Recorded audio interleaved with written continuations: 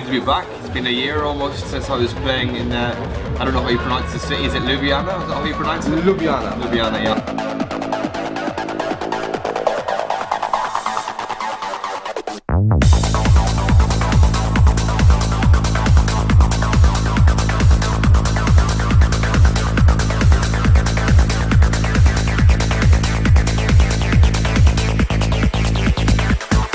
The difference is really that, you know, when you play a shorter set, especially in the UK for example, or more territories where I'm more known, people expect me to play the style that they know me for, which is, you know, fast, uplifting, driving trance, which I love to play.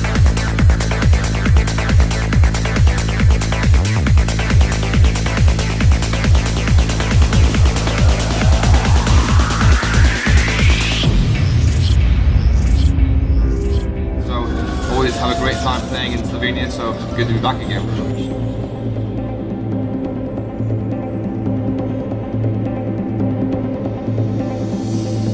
I'd rather play different styles, building it up properly, taking people on a bit more of a journey, playing some other styles that people wouldn't normally know me for, and just changing up a bit keeps me interested, which makes me have more fun. And hopefully it gives people, you know, shows people a different side to me which they haven't seen before. So I like the chance to play longer sets when I can. Not every weekend, but you know, when I get a chance to play in a new territory that I don't play often, like Slovenia, it's great to play a longer set.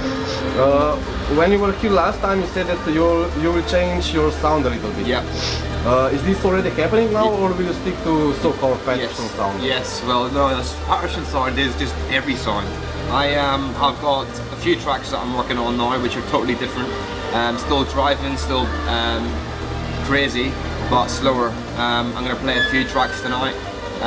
You know, I'm going to still make tougher stuff, but you know, I want to make more vocally stuff and more crazy sort of Prids-esque Sander van Doorn, old Sander van Doorn sort of techno sounds, which I like. I like all styles of music, so it's really important just to try and, you know, embrace what you like at that time. I've made lots of fast tracks over the years, and I've made some new fast tracks too, which I'll play tonight.